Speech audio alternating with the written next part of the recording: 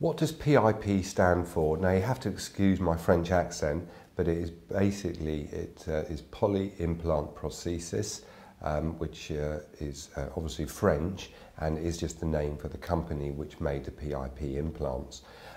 Doesn't really mean anything in particular, it's just the name of the implants. The PIP implants were used from the foundation of the company back in 1991 till 2011 when it went into liquidation.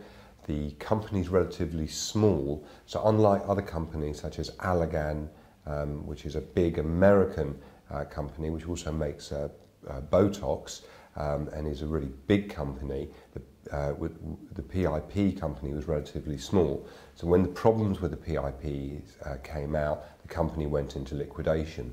And this is why sometimes we recommend Allergan or bigger company implants, because if there is ever a problem with the implants, the company can't really go into liquidation because it's a big company, and you will have much more recourse to having your problem with your implants put right.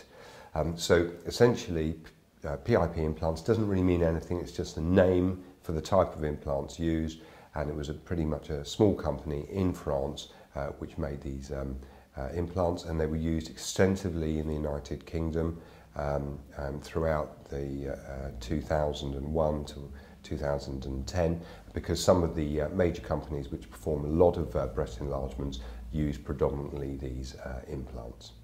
If you'd like any more information about PIP implants, including videos of people who've had them removed and videos of me performing the operation, if you'd like to see a gel bleed or what a ruptured implant looks like, please have a look at the link below. It will take you through to our website where you'll be able to find all this information.